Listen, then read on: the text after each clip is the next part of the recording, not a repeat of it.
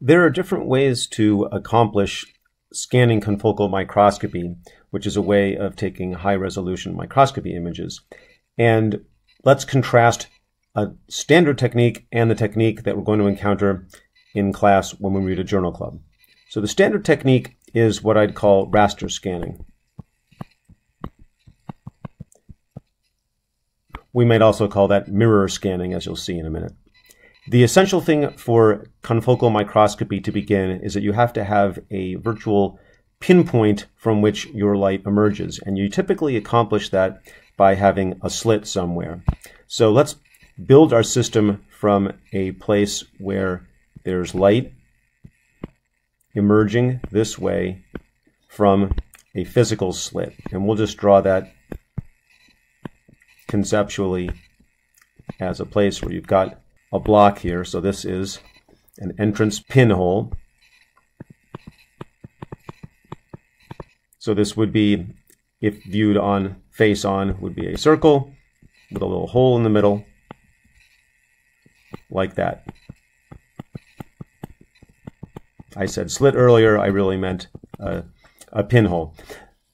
One way or another, you have arranged for light to pass through this pinhole. It's not really important what the light source was up here or what optics you used in order to get light going through this pinhole, but we've got a point here where there's a spot we can draw, and all of the light seems to be coming from that small spot. That's one of the two points that are going to be confocal in this confocal microscope. So now we take that light, and I'll sketch us as having a collimated beam, and then we need to pass it through a beam splitter, and the beam splitter's job here is to allow us to send light down to the sample and then bring it back and head it towards a detector. So the light will continue on past the beam splitter, and then it's going to encounter the scanning device for this raster scanning. So I'll draw that as a mirror, and this mirror is going to be able to rock in this direction, so it can twist back and forth. It may also twist in another dimension outside of the plane of this page, but we can get the idea of scanning from this one-dimensional picture. So the light is going to bounce off of this, perhaps in this direction. It will come to another lens, and then this light is brought to focus, and we might have a tissue sample somewhere in the path of that focus. So here's the light coming down to focus right there. Let's say it's inside of some tissue specimen, which I'm going to draw like this. I'm intentionally having that spot be below the surface of the tissue here. Then as we twist the mirror, I'll draw in a dashed line that the light could come to focus at a different position down here. I'll mark that in some different color just for clarity. And there could be some third dashed line going upwards. If I raster scan in the other direction, and that might come to focus up a little bit higher.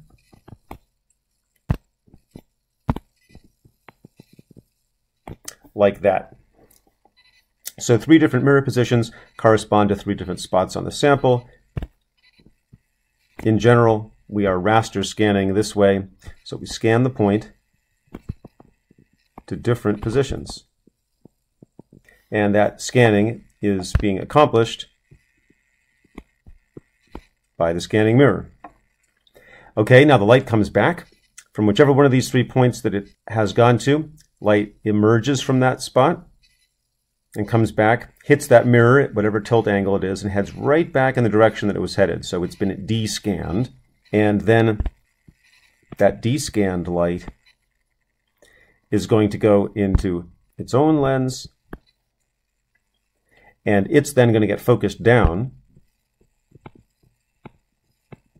And then this light comes to a focus here, and we're going to place another pinhole right here.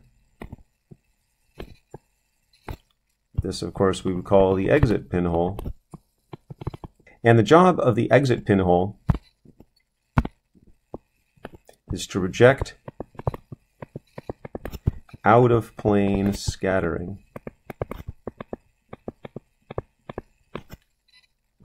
Or I'll just call it out-of-plane light. And what I mean by that is that, remember that this light is traveling into a tissue. This whole region here is tissue. And light can bounce back from the top surface of the tissue. Some light can go into the tissue and come back from deeper depths.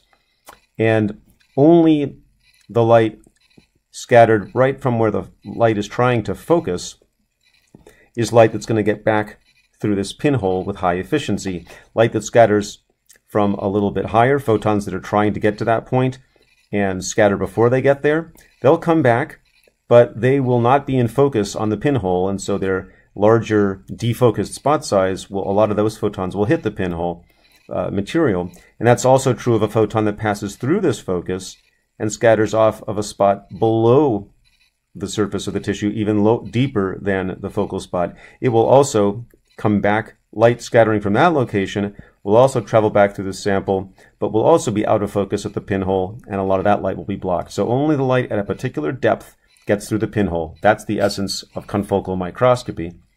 And then that light continues on, and once it's there, you know where it came from in the tissue, so you can just put it into a single pixel detector like this. We often draw a little wire coming off of it. So this little detector here detects the light, and I'll label that as a point detector. So that's method number one, raster scanning. Let me now copy this entire picture over to a second place, and then we'll think about what's different for a second technique, which we're going to call spectral encoding. So now I'll go ahead and make that copy. We're still going to have a light source that passes through an entrance pinhole. We're still going to bring that light down towards the sample. But now we are not going to use a mirror. So I'm going to get rid of the mirror and everything downstream of that. So no more mirror. We still got some tissue, but we're going to replace that mirror with a static object, a grating.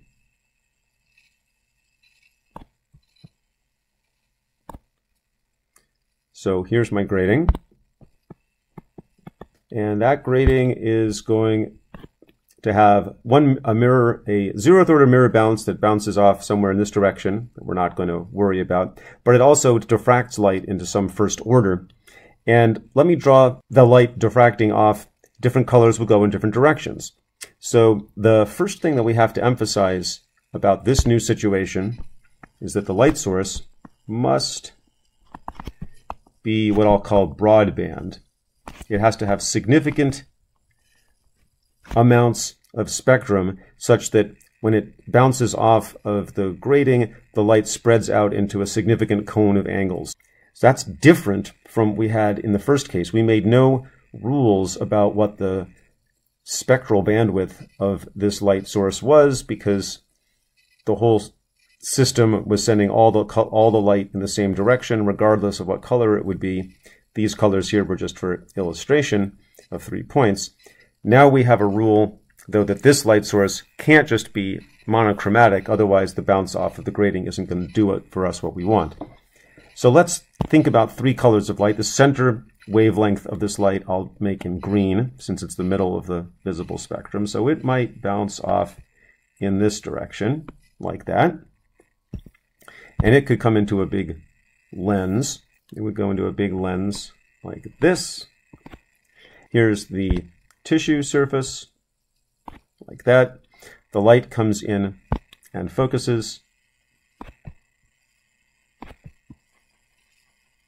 And there's a spot. Now the thing that's going to be different here is that we might have a longer wavelength that diffracts at a slightly different angle.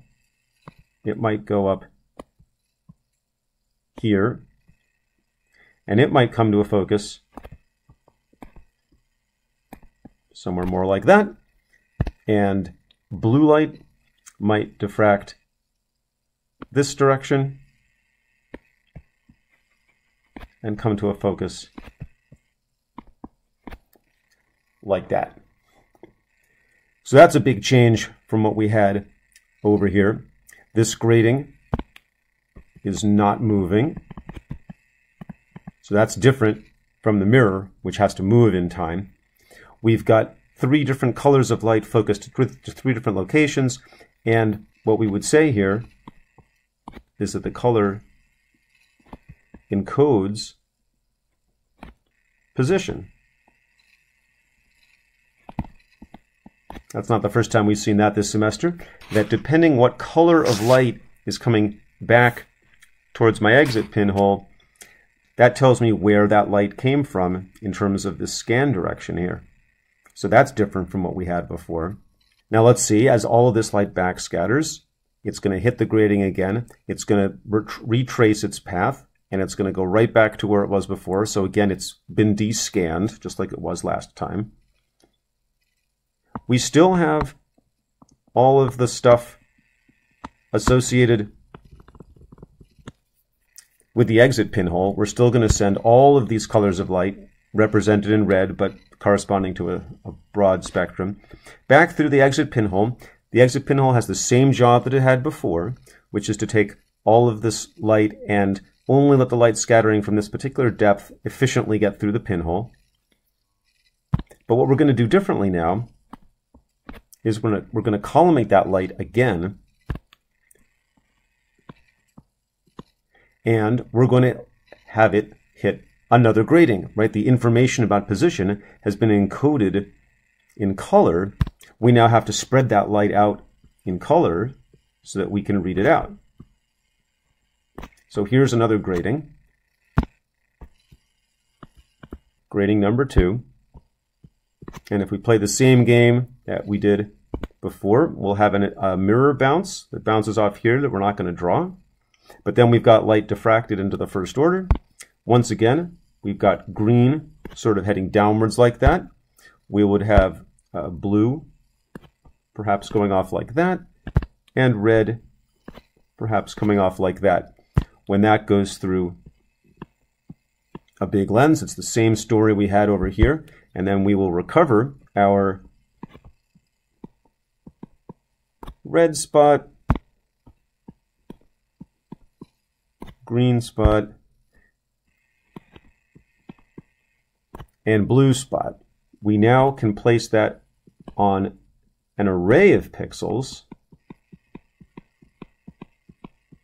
like this, an array detector, and depending upon where the pixel lands, that tells us how much light there was at this red, green, and blue spot corresponding to this red, green, and blue spot in the tissue.